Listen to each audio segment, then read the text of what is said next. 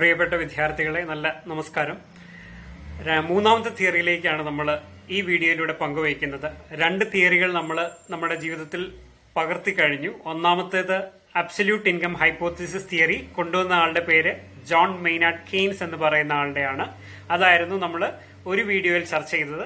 രണ്ടാമത്തെ വീഡിയോയിൽ ചർച്ച ചെയ്തത് റിലേറ്റീവ് ഇൻകം ഹൈപ്പോത്തിസിസ് എന്ന് പറയുന്ന ആശയമാണ്. റിലേറ്റീവ് ഇൻകം ഹൈപ്പോത്തിസിസ് എന്ന് പറയുന്ന തിയറി കൊണ്ടുവന്ന ആളുടെ പേര് ഡ്യൂസൻബറി എന്ന് പറയുന്ന ആളാണ്. രണ്ട് എഫക്റ്റുകളെ കുറിച്ച് നമ്മൾ അവിടെ ചർച്ച ചെയ്തു. മൂന്നാമത്തെ തിയറി എളുപ്പമുള്ളതാണ്, പെർമനന്റ് ഇൻകം ഹൈപ്പോത്തിസിസ് എന്ന് പറയുന്ന ആശയം.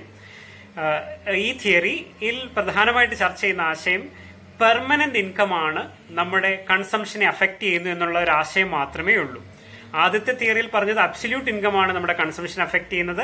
രണ്ടാമത്തെ തിയറിയിൽ പറഞ്ഞത് റിലേറ്റീവ് ഇൻകം ആണ്, മറ്റുള്ള ആളുടെ വരുമാനമാണ് നമ്മുടെ കൺസംഷൻ അഫക്ട് ചെയ്യുന്നത്.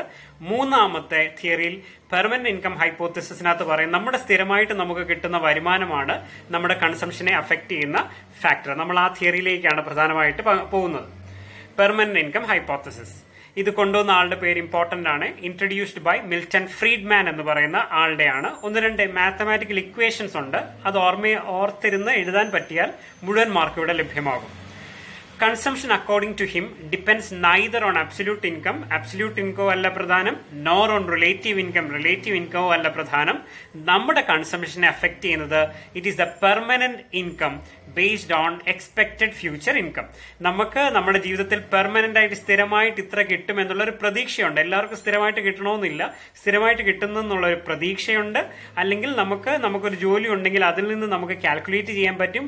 അതിനെ അനുസരിച്ചിട്ടായിരിക്കും നമ്മുടെ കൺസംഷനെ അഫക്ട് ചെയ്യുന്നത്.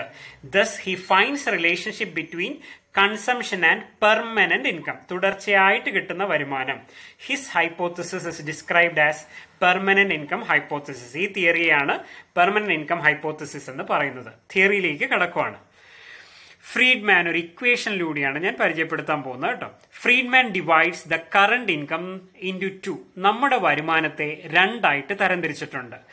ഒന്ന് പെർമനന്റ് ഇൻകം, സ്ഥിരമായിട്ട് കിട്ടുന്ന വരുമാനം, YP എന്നാണ് ഞാൻ അതിനെ ഡിനോട്ട് ചെയ്തിരിക്കുന്നത്.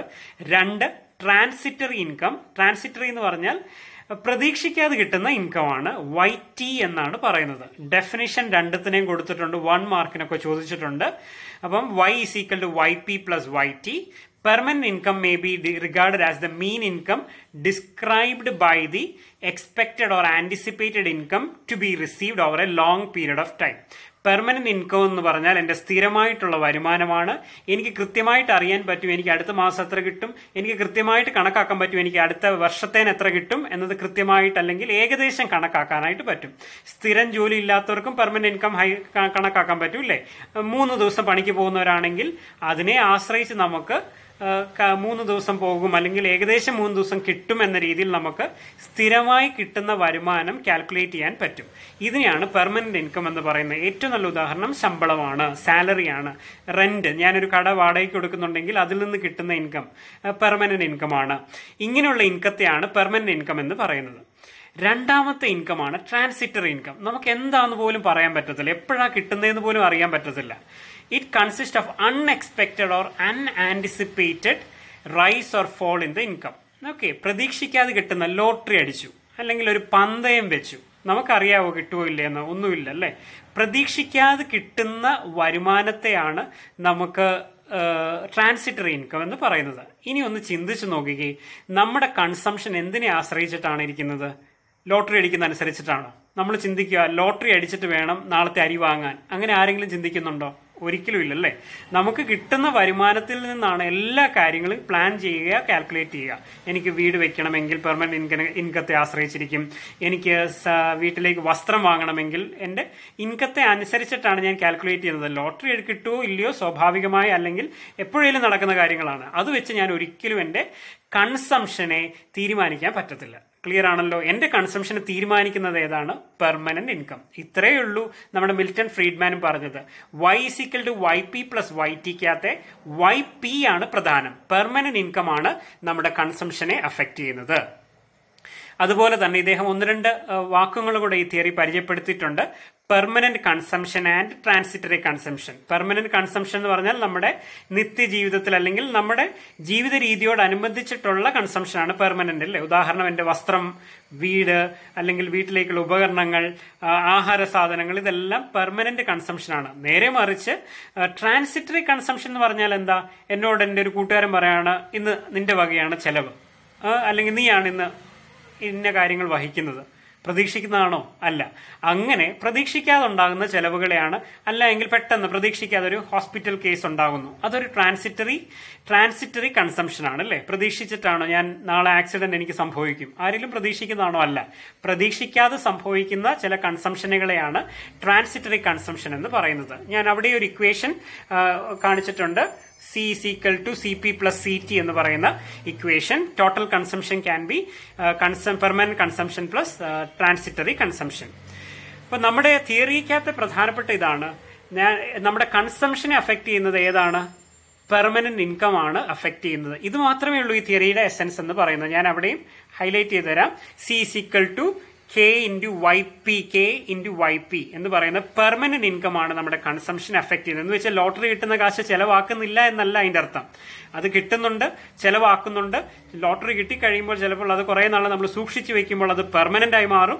അപ്പൊ എന്നിട്ടായിരിക്കാം ചെലവ് ചെയ്യുന്നത്. അല്ലാതെ ലോട്ടറി കിട്ടുമ്പോൾ മുഴുവനും എമൗണ്ട് വെച്ച് നമ്മൾ പ്ലാൻ ചെയ്യുകയല്ല ചെയ്യുന്നത്. അത് കുറച്ചുനാൾ കൈ വെച്ചതിന് ശേഷം സിസ്റ്റമാറ്റിക് ആയിട്ട് നമ്മൾ അതിനെ വെൽത്ത് ആക്കി മാറ്റിയതിന് ശേഷം മാത്രമേ ചെലവാക്കുന്നുള്ളൂ. അതുകൊണ്ട് തന്നെ നമ്മുടെ ഇക്വേഷൻ ഇതാണ്. പെർമനന്റ് ഇൻകം ഹൈപ്പോത്തസിന്റെ ഇക്വേഷൻ ഇതാണ്.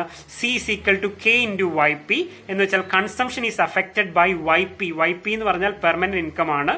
K എന്ന് പറയുന്നത് പ്രധാനമാണ്. K എന്ന് പറയുന്നത് നമ്മുടെ മുഴുവൻ വരുമാനവും നമ്മൾ ചെലവാക്കത്തില്ല അല്ലേ, അതിന്റെ ഒരു ശതമാനമാണ് ചെലവാക്കുന്നത്. ചിലപ്പം എന്റെ പെർമനന്റ് ഇൻകം 1000 ആയിരിക്കാം, ഞാൻ അതിന്റെ 10% ആയിരിക്കാം ചെലവാക്കുന്നത്, അല്ലെങ്കിൽ 100 രൂപയായിരിക്കാം ചെലവാക്കുന്നത്. അതിനെയാണ് K എന്ന് പറയുന്നത്.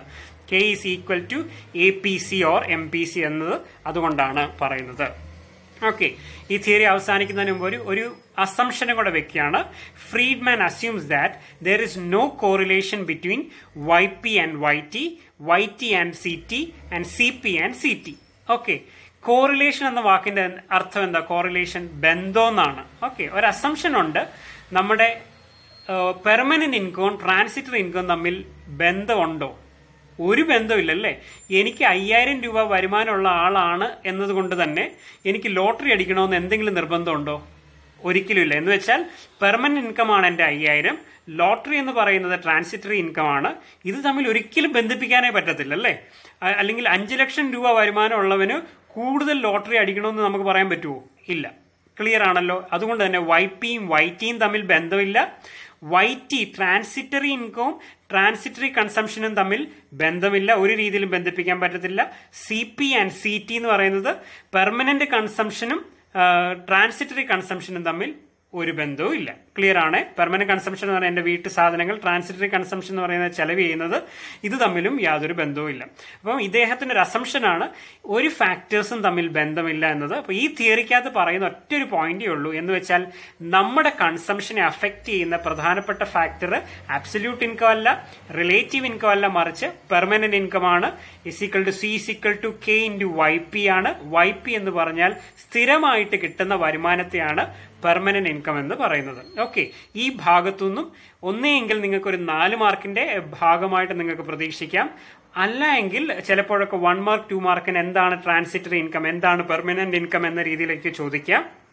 മൂന്നാമതായിട്ട് ലോങ് എസ്സേക്കകത്ത് എല്ലാ തിയറീസും കൂടെ ചേർന്ന് 4 തിയറിയും കൂടെ ചേർന്ന് ലോങ് എസ്സേ ഉണ്ടെങ്കിൽ അതിനകത്ത് ഈ ഭാഗം കൂടെ നിങ്ങൾ ഉൾപ്പെടുത്തേണ്ടതായിട്ട് ഉണ്ട്. Okay, thank you.